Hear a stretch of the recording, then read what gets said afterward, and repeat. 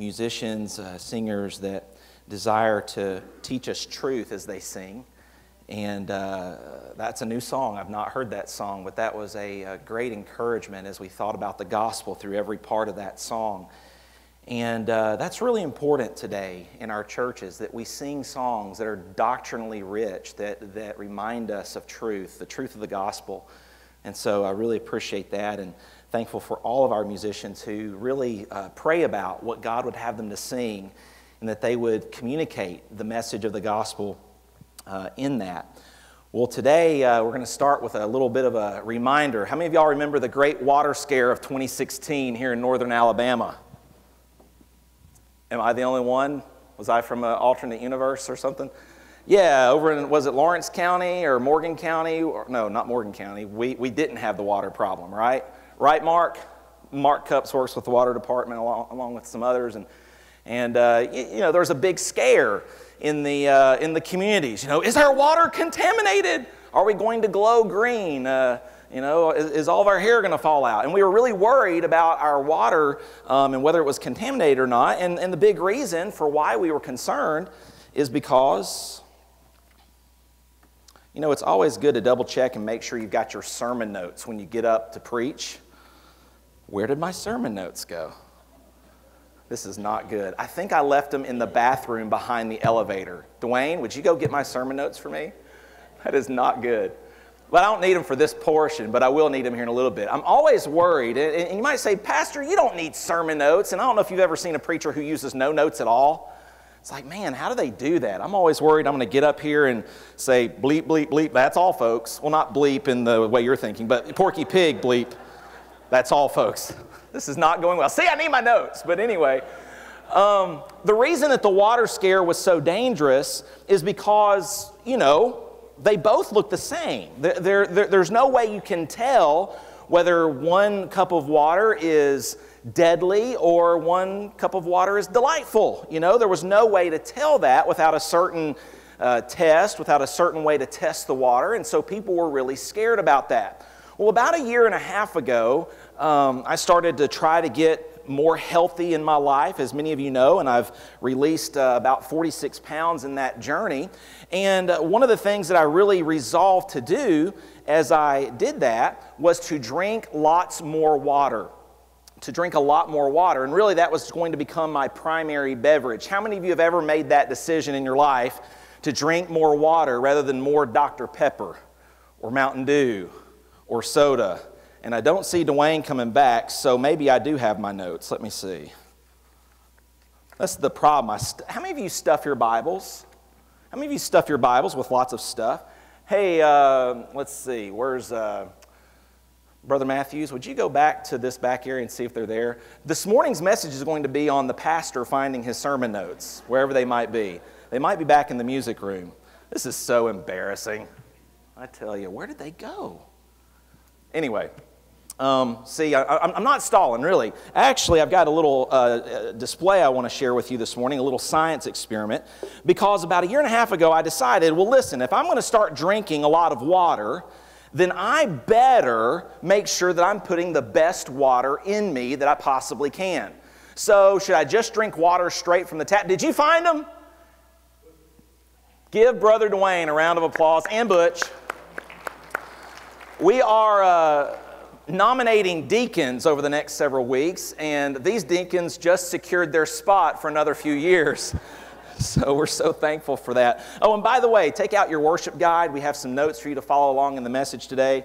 Thank you as well, Brother Matthews. You found last week's sermon notes. Amen. You'll never know what you find in this church.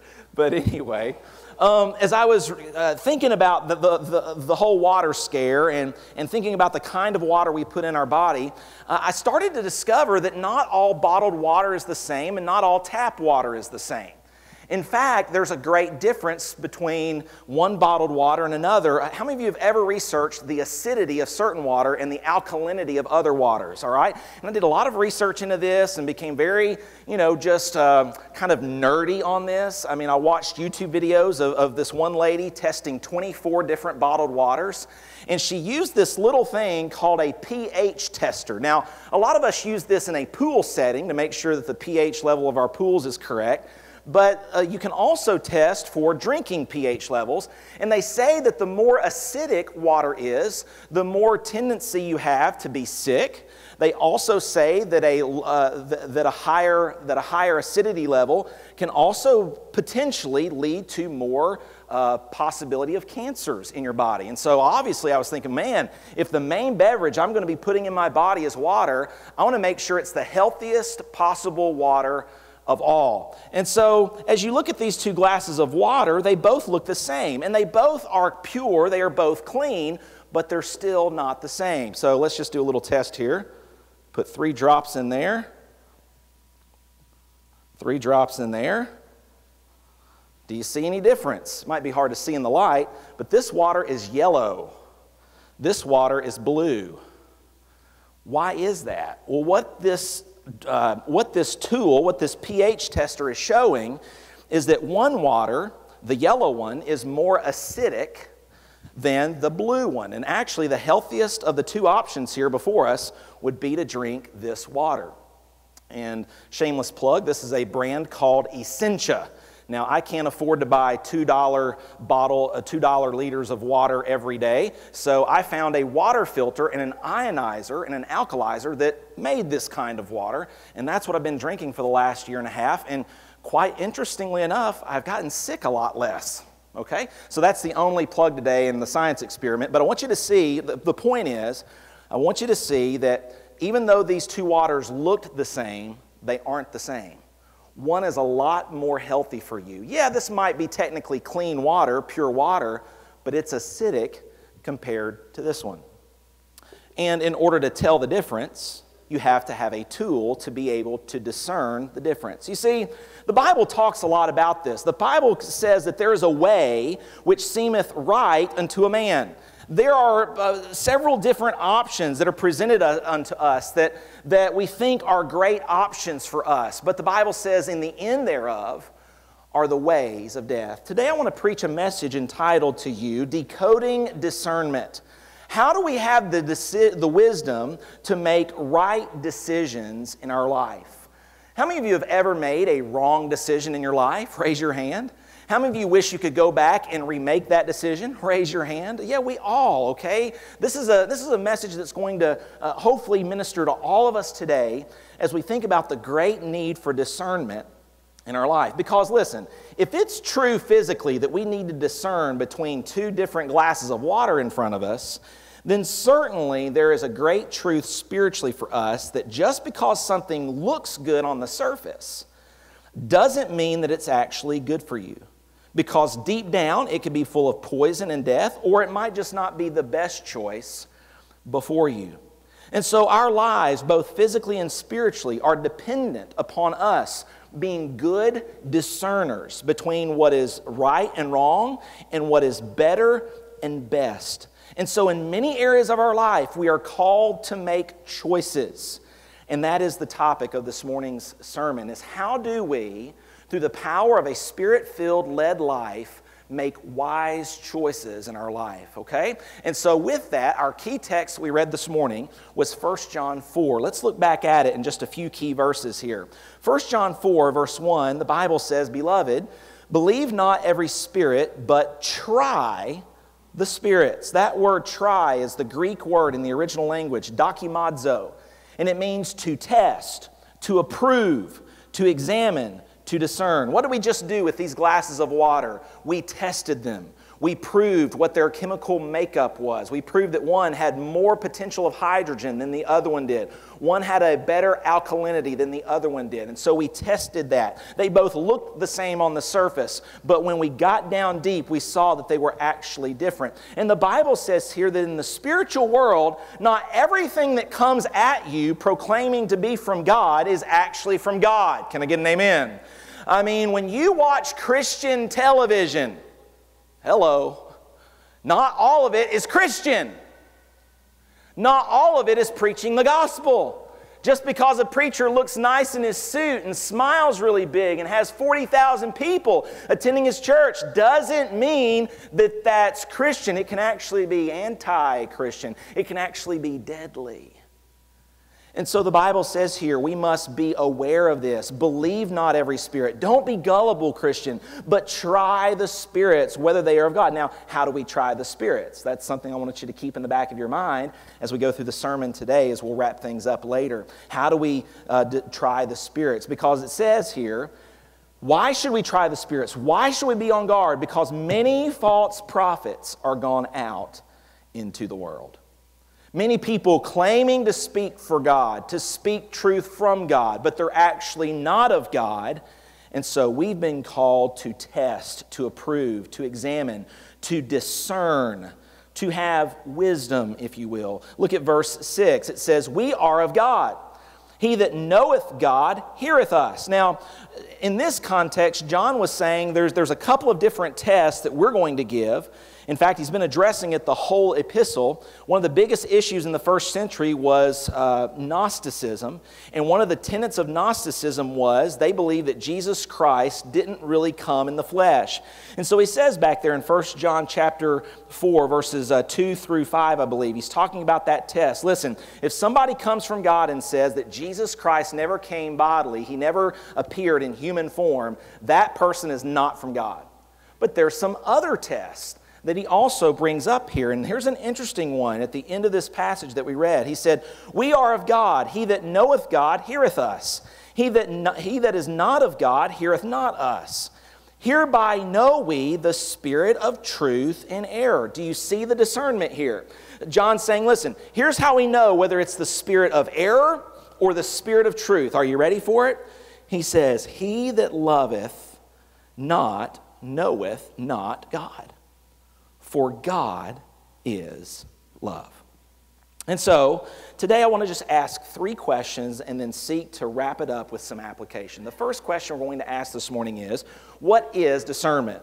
What is discernment? And here's just a basic definition. Basically, discernment means the ability to judge well. Do you consider yourself a discerning person? A person who is able to discern truth from error, the spirit of truth from the spirit of error. Discernment is the process of making careful distinctions in our thinking about truth in our lives. So, discernment, to see things as they really are, to cut through the noise and the nonsense of all the errors and lies that are out there, and to hear and recognize the truth. Isn't that what John says here? He says, listen, if you're discerning, you're going to hear us. You're going to agree with what we're preaching as the gospel, full of grace and truth. You're going to see God for who He really is. And who is He really revealed as being? Well, he says here at the end of verse 8, God is love. And we'll come back to that thought here in a little bit. So discernment is that process of making careful distinctions in our thinking about truth. In reality, what discernment is wisdom. Wisdom. Do you have wisdom? Discernment and wisdom are synonymous. Now, one of the greatest examples of wisdom in the Bible, and I say that a little bit of tongue-in-cheek, because, well, let's talk about him. King Solomon. How many of you remember King Solomon, right? Solomon was known as the wisest man on earth before Jesus, and we'll talk about that too. And Solomon was approached by God, and God said, Solomon, I will give you anything that you ask for. And we know that Solomon asked for wisdom. 1 Kings 3, verse 9, the Bible says, give therefore thy servant an understanding heart to judge thy people, that I may discern, there's that word, that I may discern between good and bad, for who is able to judge this, thy so great a people? Now, the reason I mentioned Solomon kind of tongue-in-cheek is because Solomon had 300 wives and 700 concubines. You know, we're coming up to an election, and some people want to play the moral card and say that we shouldn't vote for one candidate because he's been divorced 3 times. Have you looked at Solomon? It's amazing how we elevate Solomon and say, wow, Solomon really loved the Lord. Solomon was a really great guy. No, Solomon was just a guy who got captivated by the grace of God. 300 wives, let's be honest to the text. 300 wives, 700 concubines, Solomon wasn't a good guy. He wasn't your moral poster boy that you preach about in Sunday school and say, boys and girls, be like Solomon when you grow up. No.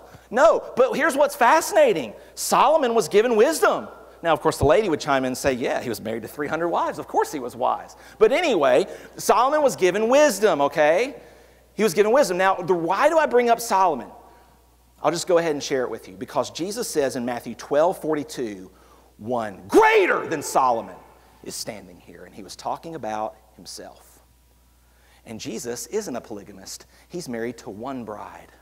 And guess where Jesus now lives? In you, if you're a believer in Christ. So Solomon, as great as he was, as wonderful as he was in his earthly wisdom, in fact, there's a fascinating story there in 1 Kings 3. After he asked for this wisdom, he's able to judge between two mothers who had supposedly given birth to newborn babies. One had died, and the mother whose baby had died, she had switched the baby in the middle of the night, and he had a wise answer for how to discern between who was telling the truth and who wasn't. But the point is not Solomon, but the reason I bring him up is to show you that even Solomon was searching for wisdom. Solomon was granted wisdom, but we, I would argue, as Christians in the new covenant of grace, have a greater wisdom than Solomon. In fact, look with me at Colossians chapter 2, verse 3. It's not on the screen, but I just want to share it because it's something that was rolling around in my head. It says in Colossians 2, verse 3, talking of Christ, it says, of Christ, in whom are hid all the treasures of wisdom and knowledge. Why do we preach the finished work of Jesus? Why are we so hung up on the gospel? Because Paul says over in 1 Corinthians chapter 1, verse 22 and 23, 1 Corinthians 1, verses 23 and 24, that we preach Christ, the power of God and the wisdom of God. So discernment, what is discernment? It's the ability to judge well. It's the ability to make careful distinctions about truth in your thinking. Discernment is not just about choosing between good and evil, but it's also about choosing between better and best in your life personally. So that's what discernment is.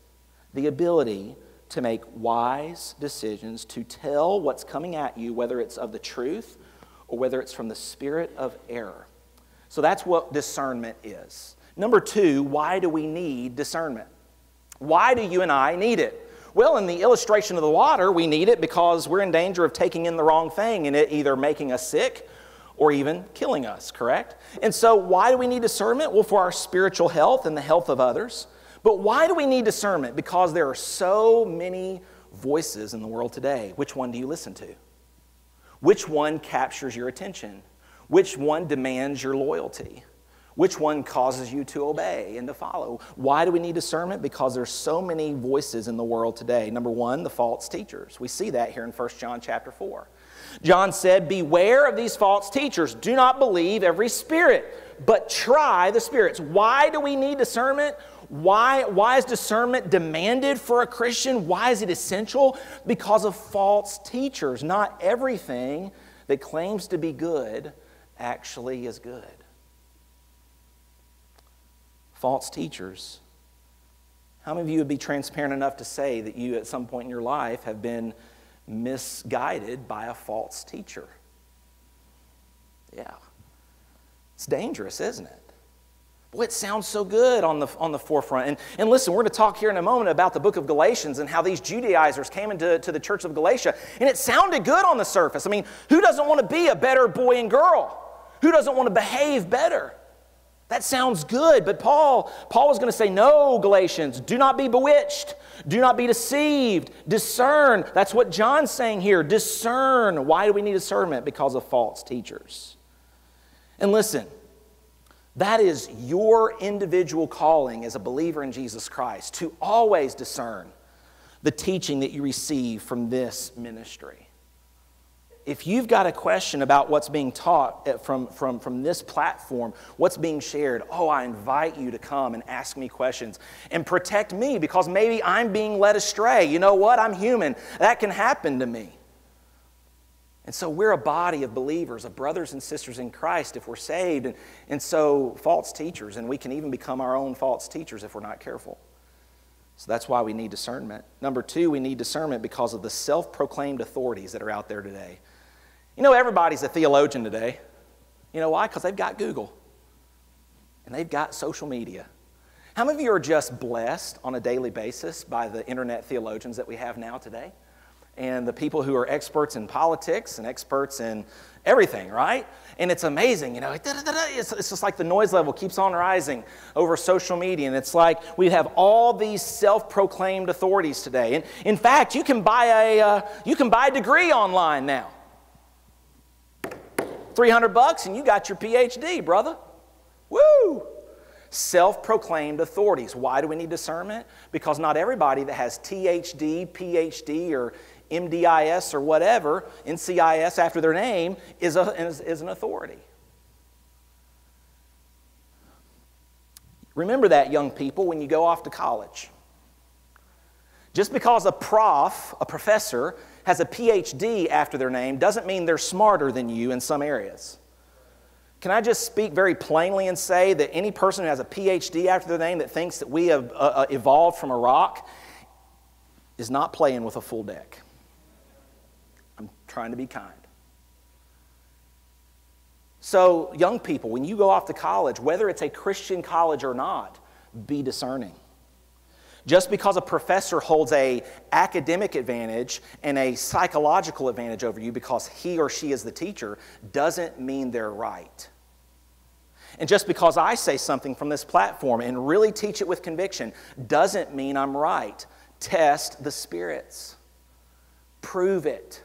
If I'm wrong, I'm wrong. People have come to me in this church before over the last 2 and 3 years, and they have told me an area where maybe I need to study more. And you know what? They were right. How foolish for any of us to believe that we are at the end of the revelation of truth. How prideful for us. No, we are all students. And young people, always be a student. Don't take somebody's word. Boy, remember that so well. Please, I beg you. So we have these self-proclaimed authorities today. We have false teachers. Why do we need discernment? Because of those 2 reasons. But thirdly, we need discernment when we choose companions in life. Man, one of the most important choices you will ever make in your life is to be discerning in the area of relationships, whether that's friends or whether that's a future spouse. Be discerning. Proverbs 13:20 says, "He that walketh with wise men shall be wise. He that walketh with discerning men," you could put that word in there. I told you the word's synonymous. "Shall be discerning, but a companion of fools shall be destroyed." Parents, we need to be discerning with our children. We need to look out for them. I'll just share a personal story here for a second. Growing up, I was around 12 or 13 years old, and I started hanging out with a dude from school. I was still in public school at that time, and I was hanging out with a guy who was not a good influence on me. You remember, Mom? I'm thankful for a mama who put her foot down on this boy in love. Because if I had still been around that friend for another several months or years, I don't know where I'd be today, but he was not a good influence on my life. In fact, through that friend, I was exposed to things that to this day I still battle with because of that friend. Young people, you just heard me talk to your parents. They need to be discerning with you. But young people, you need to trust your parents' discernment.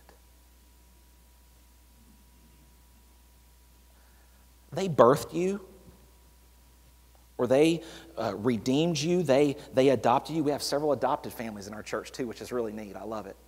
No better picture of grace and the finished work of Jesus than that. But think about the unconditional love of your mommy and your daddy. Stop giving them a hard time when they say, "You know what, I don't want you to go out and hang out as much with that friend." Still be friendly to them, but you're not going to be best friends with them. They might know a little bit more than you. They might be a little bit further along in the experience of life. And so I say that to all these young people. Trust your parents' discernment. They love you. They want the best for you. And all the parents said, "Amen, preacher." That's right. You see, Samson was a guy who didn't listen to his parents' discernment. How many of you remember the story of Samson? He had everything going for him, man. He was the captain of the football team. He could do anything. And he thought he was smarter than everybody, too. That's typical of young people. Judges 14:3 says, Then his father and his mother said unto him, Is there never a woman among the daughters of thy brethren? Now, were Manoah and his wife being racially bigoted? No. This isn't an issue of marrying within the same skin color or ethnicity. The reason is because she was a Philistine. And the Philistines were pagan idol worshipers. And Samson's mom and dad did not want Samson marrying a pagan idol worshiper. Guess why? Duh. Because the hearts of those daughters will turn away the hearts of the sons. Deuteronomy. And so Samson said unto his father, Get her for me! Boy, he sounds entitled. Yep, he thought he was entitled, and he got her. And he got a lot more than he bargained for. Young people, if you're in doubt, lean upon the safety of people who love and care for you the most. Why sacrifice such a permanent relationship with those who love you unconditionally with someone who very well may not be around tomorrow? Discernment. Why do we need it? Because of false teachers, because of self-proclaimed authorities, because of choosing companions in life. We need discernment. Listen, discernment is essential if we're going to avoid the ditches that await to ensnare and entrap us on both sides of the road of life. It's essential because we're going down that highway of life, but on the both sides, right or left, there are ditches we can get stuck in. And that's no fun, being in a ditch. And so we need discernment. What are some signs of discernment? As you think about why we need it, one of the essential reasons that we need discernment is because it's a sign of maturity. It is a sign of growing in your walk with Christ. Are you more discerning today than you were this time last year or 5 years ago or 10 years ago? Are you growing in wisdom? Ephesians 4 verse 14 says that we henceforth be no more children tossed to and fro and carried about with every wind of doctrine. You know, one of the signs of a spiritually immature person is they're carried about with every wind of doctrine that comes along, every new teaching that comes along. Every new book that's out there, they get caught up with Christian celebrity. So the Bible says here, don't be carried about, don't be tossed to and fro by the sleight of men and cunning craftiness, whereby they lie in wait to deceive. Why do we need discernment? Because it's a sign of spiritual maturity in our life. Hebrews 5:14 says, strong meat. Man, why do we try to give you steak on a Sunday morning?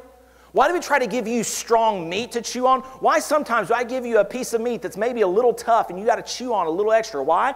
Because strong meat belongs to them that are full age, even those who by reason of use have their senses exercised to discern both good and evil. How do you exercise your senses biblically? Getting in the book. Getting in the Word, having a heart that's receptive through prayer and saying, God, lead me and guide me into all truth, for it is in knowing the truth that I'm set free. Error leaves me in bondage, truth sets me free, and if the Son makes me free, I shall be free indeed. Have you experienced the freedom of truth lately? Oh, it's a sign of maturity. Why do we need discernment? Because one of the signs of a maturing Christian is their ability to discern and make judgments. Not on what someone else says, but based upon what the Bible says and their understanding of God's Word. And I'll say this, one of the greatest marks of maturity in your life is realizing you still have lots to learn. I have coined a phrase recently. I don't know if it's original with me. I think it is. But there's a phrase I've been telling a lot of people lately. I've been telling people, the more I learn, the less I know, but the more at peace I am. What does that mean? The more I learn about God, the less I feel like I know about God. You know why? Because He gets bigger. He gets greater. He gets more incomprehensible to my understanding. The more I learn about God, the less I know. But strangely enough, the more at peace I am. The more at rest I find myself. I can't explain that, but just to say that can only come from somewhere outside of me. And I would submit to you that great peace have they which love God's word. There's a peace. There's a tranquility. So why do we need discernment? Because it's a sign of maturity, but that really leads us into this second point. It's a necessity for stability. I just got done telling you, the more I learn, the less I feel like I know, but the more at peace I am. How's that possible? Because God's truth, even though it's so big our minds can't contain it, it settles and stabilizes our hearts. It anchors our thoughts. Thou wilt keep him in perfect peace, whose mind is stayed on thee. Why? Because he trusteth in thee. Listen, I can trust in a God that's bigger than me. I can trust that a God can somehow take the broken pieces of my messed up life and decisions and my guilt and my shame, and he can turn ashes into beauty, a tragedy into a triumph. Only God can do that. Only God can raise the dead. So welcome. If you feel like you're dead this morning, you're right where God needs you to be. He can raise the dead. Only God can do that. And so why do we need discernment in our life? Because it's a mark of maturity. But number two, it's a sign, it's a necessity for stability. James 1:8 says it this way: a double-minded man is unstable in all his ways. You know what some of us need to finally do as it comes to the gospel and the finished work of Jesus? We need to finally come to a decision about it. Some of us, we keep hearing it, and it's like, oh, I'm not sure. Hey, test the spirits. Try it with the Word of God. Rightly divide between the old and the new. See what Jesus did for us through the cross. See why reading the Word of God with a Christocentric hermeneutic is vitally important. And you might be, Christocentric. Listen to it, write it down, Google it, study it. Why do we read the Bible? We read the Bible to discover more about Jesus. That's what that basically means. We read the Bible to know more about Him. We do not read the Bible primarily to figure out how we can self-improve ourselves. The Bible is not a self-improvement manual. The Bible is the revelation of the love of an eternal God for unlovely people, and how Jesus came as the hero of human history, and He paid it all. He conquered all, and now He's to be our all in all. Read it. You see, it's stability. Jesus Christ gives to us stability. He is our wisdom. A double-minded man is unstable in all his ways. What are you double-minded about today, brother and sister? At some point, there has to be a line, right? You remember Joshua? Joshua said, listen, how long halt ye between two opinions? If God is God, serve Him. If Baal be God, serve him. But at some point, you have to cross the Rubicon River and don't look back. For them, it was the Jordan River. Cross the river. Step out in faith, believing in God's grace, that it is all that we need, that it's more than enough. Necessity for stability. Why do we need discernment? Because of all these voices. False teachers, self-proclaimed authorities. We need wisdom in choosing our companions in life. Well, this is a sign of maturity. It's necessary for stability. But then finally we ask this question: how do we get it? How do we then get discernment? Is it something we can buy at the church, in the Christian bookstore? I would like one discernment, please. Is that how that works? Boy, as Americans, we'd like to think it does. You know, I'm going to get it today. Is that how it works? Let me give you 3 things of how we get discernment. Number 1, we faithfully ask God for it.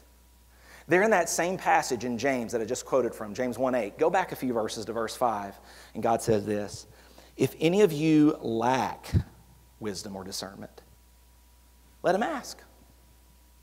So you know what I've been doing? I've been saying, God, your Spirit was given to me to lead me and to guide me into all truth, John 16:13. And I believe that it is your will that you reveal to me the truth as it really is. And that's really what the truth is. The truth is reality as it really is. When you tell the truth, you're telling things as they really are. Hold on to that thought. We're going to come back to it here in a second. Truth as it really is.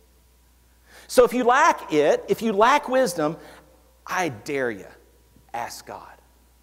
Faithfully ask.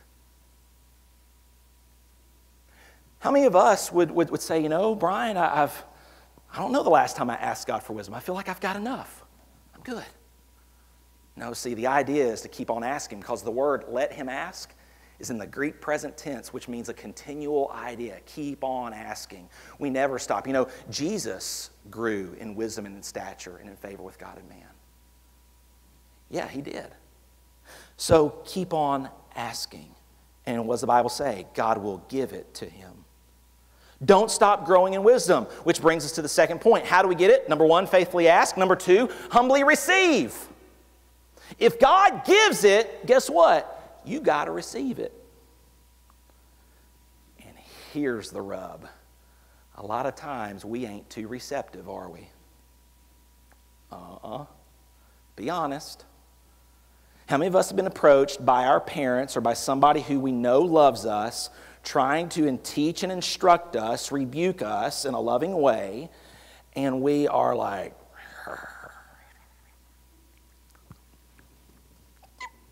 pop your head like a pimple. I am unteachable. I know better. You don't know what you're talking about. We question their motives. We say, oh, that's not going to work. It might have worked for you, but it won't work for me. But the point is, if you ask, God's going to give it, but He might not give it in the way that you want it. See, He's a good Father. He knows how you need it. Are you receptive? Proverbs 9 verse 9 says something fascinating. It says, give instruction to a wise man, and guess what?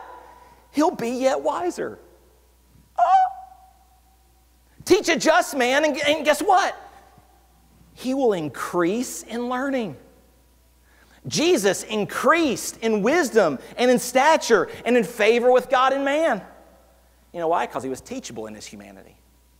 The Bible says He learned obedience. What? Really? And see, this is where the rub, and I can see it. I can see it all. This is where the battle of the will takes place. You got to receive it. Are you teachable? Are you able to be instructed? You see, the Bible continues over in the book of James. It says, the wisdom from above is what? It's peaceable. It's easy to be entreated. It's without hypocrisy and partiality.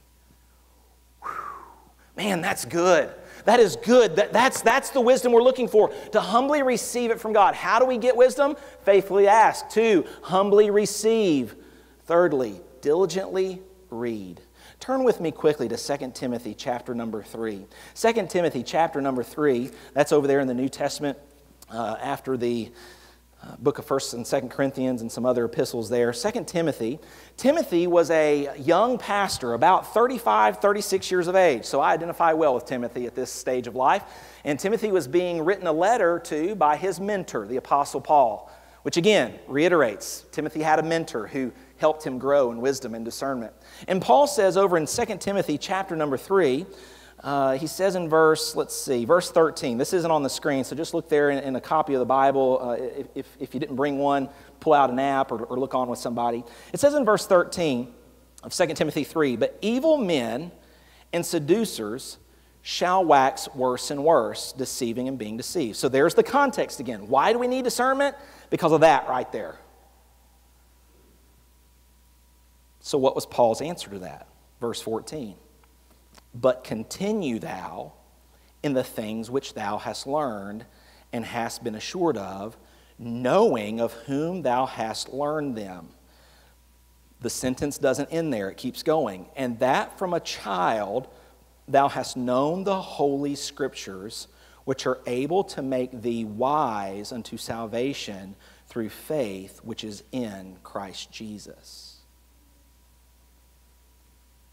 What is the primary way that we will acquire wisdom into our life?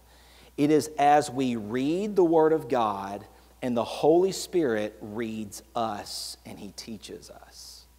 He instructs us. He will instruct thee in the way which thou shalt go, but only if you're willing to receive it.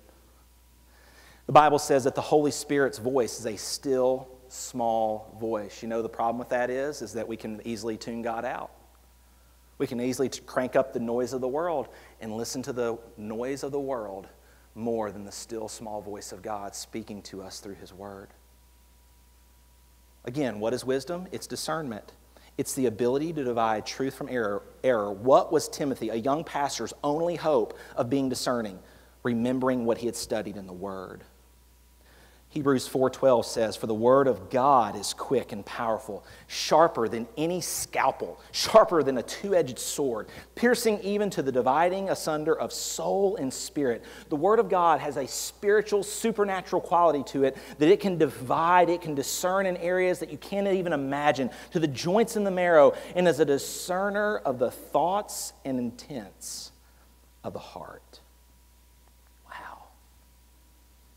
So what's our relationship been like with the Word of God? Have we gotten into the Word to not just see words on a page, but to see the mind of God behind the words, the message that He's communicating? Are you tuned in to the broadcast channel that God's broadcasting from? You see, the great danger in churches today is that God can be broadcasting His pure, undiluted truth, but we might not even be hearing it. If it was possible for the Pharisees and scribes to have Jesus literally standing in front of them and not to see Him as the Messiah, then it's definitely possible for Jesus in the Spirit to walk in these doors and us not even recognize Him. Are you diligently giving yourself to the study of God's Word? Why do we have small groups? Why do we do that small group thing after our morning service? So that you can go deeper in the Word. And so I really challenge you over the next couple of weeks to get a part of a small group. Grow in relationships. One of the greatest ways that we grow in our understanding of the Word is to share it with one another.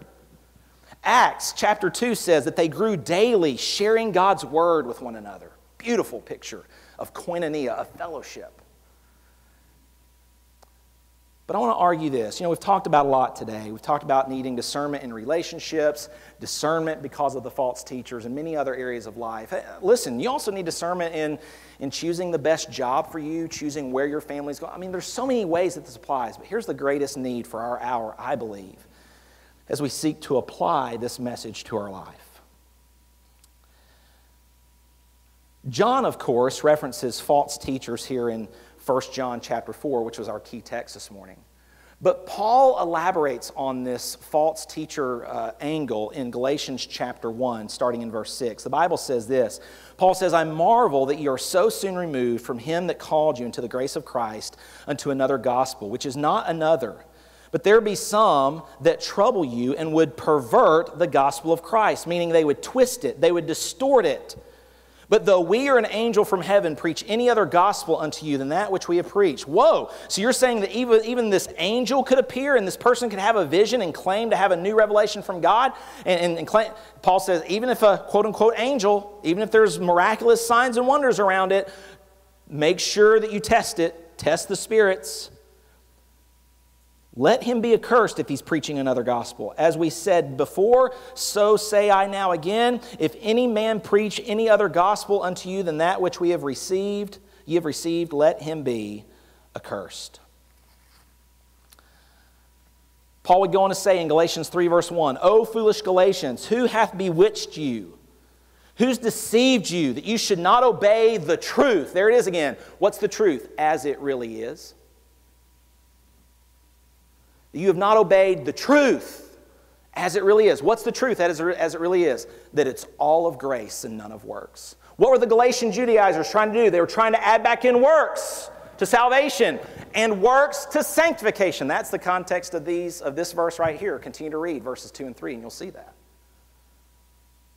Paul says over in 1 Corinthians 1 verses 23 and 24. Oh, there it is. He says, "The preaching of Christ crucified is the wisdom of God." Which sets up this point, and that's this. The greatest need for discernment, the greatest application of discernment we will ever exercise, I believe, in our lives is when we accurately identify and magnify the gospel as it really, truly is, full of grace, all about Jesus. Amen. Full of grace, all about Jesus.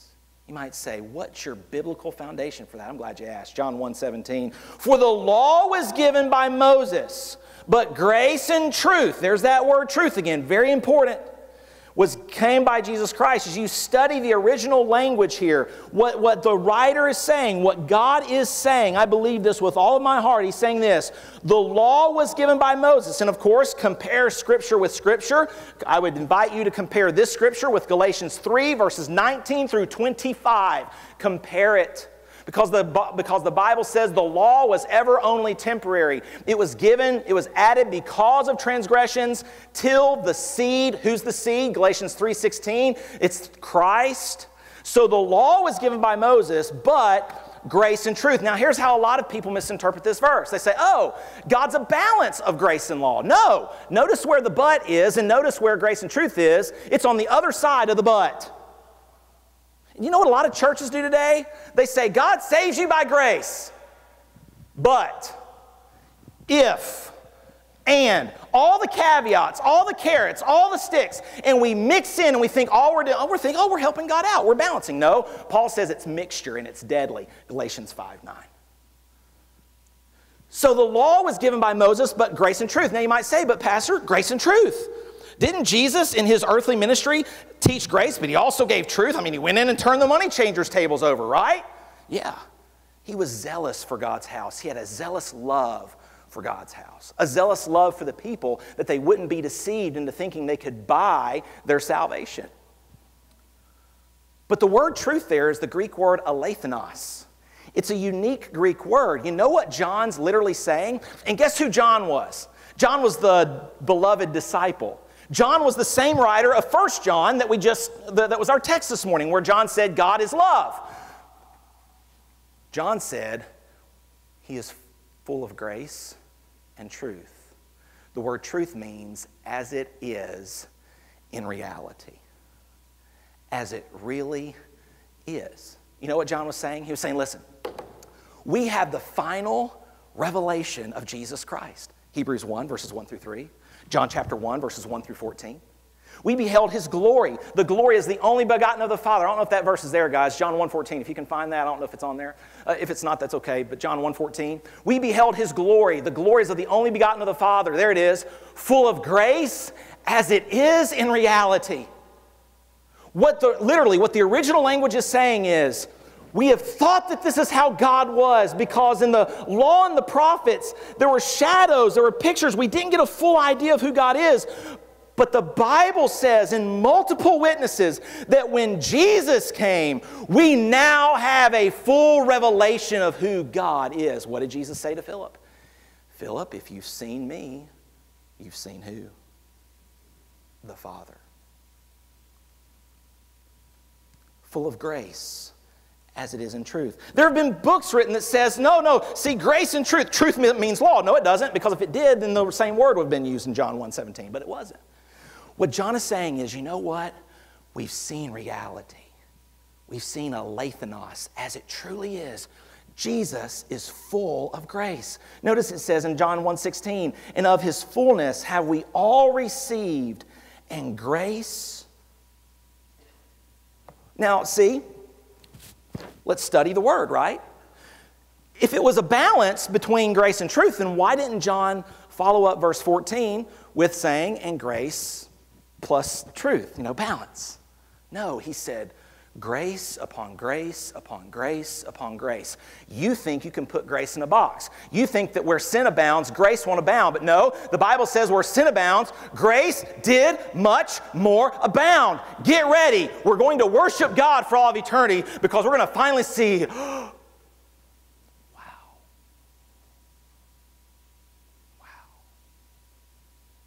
You mean he loved me then? You mean he loved me when I was beyond hope? Yeah. You mean he saw me there? Yes. But we think, the religious, fleshly, carnal mind thinks, if you preach grace upon grace, people are going to abuse it. Well, you have electricity and people abuse that. Right? I mean, why do we we're going to talk about fear. For God hath not given us the spirit of fear. Why do you let fear dictate your theology? God hath not given us the spirit of fear, but of power and of love. And oh, there it is again. What does discernment do? What does the gospel do? It gives to us a sound mind.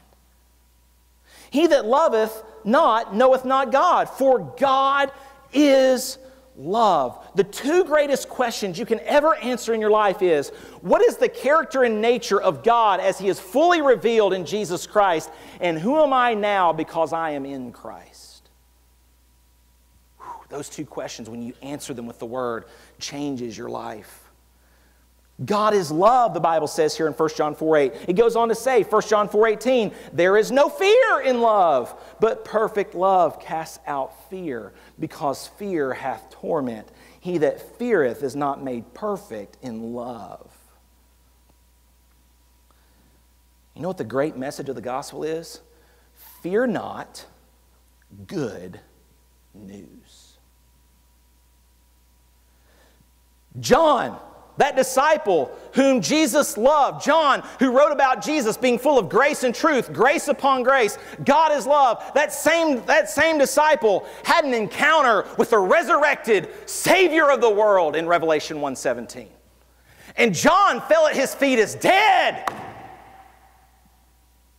And Jesus came over to him and touched him and said, fear not.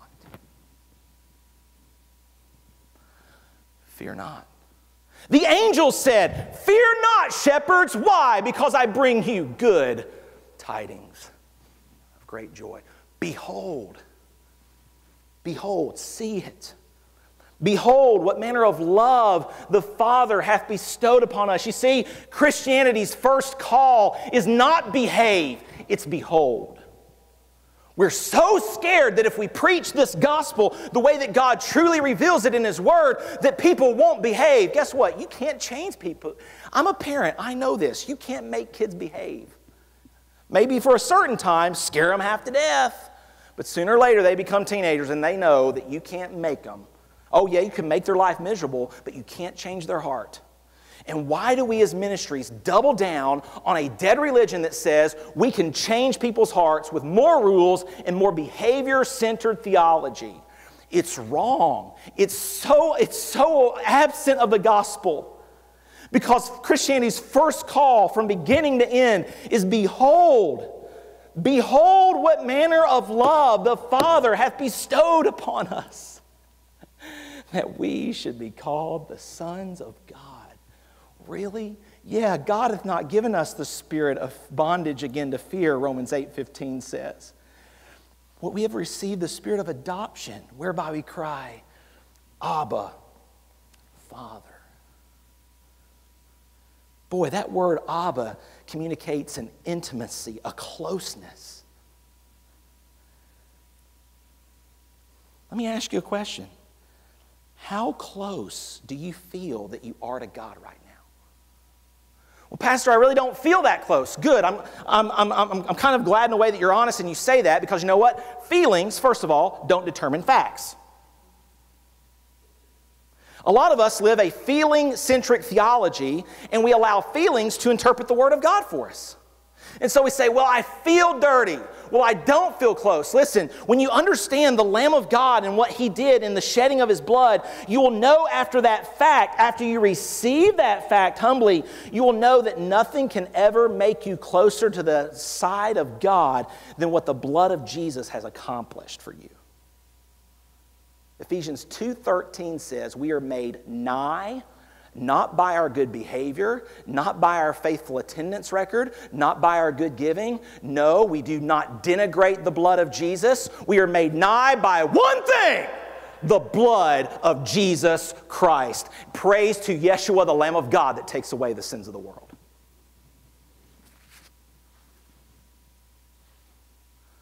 That's who we magnify. What's the purpose of this message? For you to go out of here with a list of 10 behaviors? No, for you to at the end of this message say, wow, I have a God that I have yet to fully understand, and I worship Him humbly. And I say, wow, God, I actually am complete in you. I'm going to ask my wife to come and get that song ready. We're going to sing it as we close our service today. Because that song says, We are complete. Do you believe that? Well, I don't feel that way. Doesn't matter. The gospel fact is, the Bible says, you are complete in him who is the head of all principality and power. So how do we apply this message? The greatest need in our churches today is to proclaim the pure, undiluted, living water of the gospel of grace. Anything else will leave the church sick and the world thirsting for something more. Jesus said to that woman of Samaria, a woman who, by the way, had had 5 husbands, and the current guy she was living with wasn't her husband. You know what he said to her? He said, listen, lady, I lost it. But whosoever drinketh of the water that I shall give him shall never thirst. But the water that I shall give him shall be in him a well of water, springing up into everlasting life. I want to finish with a story, and I hope I don't embarrass this person today, but my sissy. I love my daughter Caitlin. Many of y'all know her. She sings on Sunday mornings a lot. And parents, isn't it encouraging to your hearts when your kids catch things that you didn't realize they were catching from you? I was talking with my daughter, and she had actually talked with my wife, and my daughter has been listening to my preaching. And she's heard some preaching all across different resources, different areas. And we got into a great talk the other day. And she said, you know what, Dad? I listened to some of the preaching out there. And some of the preaching is, I don't think you would like it too much, Dad. Why do you say that, Caitlin? Because the preaching isn't focused on Jesus. It's focused on scaring us, and Dad, and she even said this, she said, Dad, I think they've gotten discipleship and salvation mixed up. You know what I did in my heart? I was like, yes, praise God. Because if there's one thing that I hope my daughter doesn't grow up with, is the demons of doubts that I was haunted with growing up. In a church that, yes, did their best that they could, but they preached a mixed gospel, a gospel that caused me to continually look inward. If I had done enough, did I believe enough? Did I understand enough? Man, do you see that with the thief on the cross? Do you see that with the Philippian jailer? Do you see that with these people? These people didn't have a theology degree before they got saved. And how dare preachers confuse the gospel. But I'm thankful for a group of people who are growing up, who are hearing as best as I can, and I'm going to fail too, but as best as I can to preach the gospel. Hold on to that. Because not every person that gets up and proclaims to be an authority from God is preaching the gospel. What is the gospel? It is simply this. You're a sinner who needs a Savior, and the good news is there was one person who qualified as the Savior.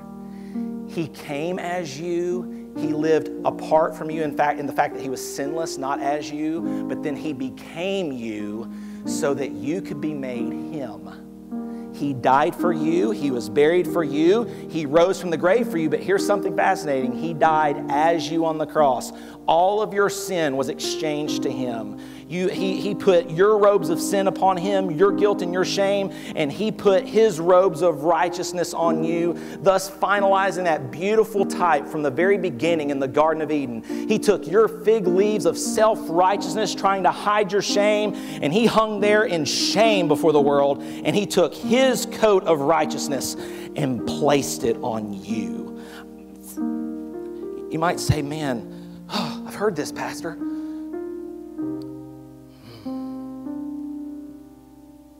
We cannot be so familiar with the gospel that we cease to worship. We're complete in him. Do you have discernment, Christian? Are you discerning? Is God speaking to your heart? Let's stand together as we sing this song as a hymn of worship, an invitation. If God is speaking to your heart, make a decision. But see, with discernment, it's not just a one-time decision, but it's a decision to say, I'm going to receive this. For some of us, maybe it's to finally receive the good news of the gospel, to really believe this by faith. For by grace are you saved through faith. Faith activates what God has given. Faith is the hand that receives what God is holding out. So exercise faith, worship in faith as we sing Complete in Christ. If you need ministry this morning, if you need someone to pray with, we have workers at the back 3 doors. I'm here as well. Let's just sing this song. Brother Matthews, would you come and lead this for us? Complete in Thee, no work of mine. If you need prayer, if God's working in your heart, I would love to pray with you, just to talk with you. Listen to the Spirit's leading as we sing this song. Let's sing the first and the last together.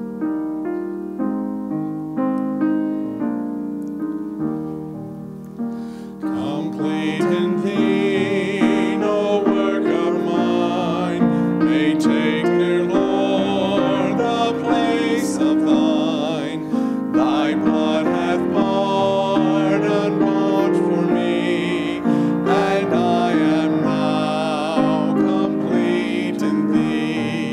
Yea, justified, O blessed thought, and sanctified, salvation wrought.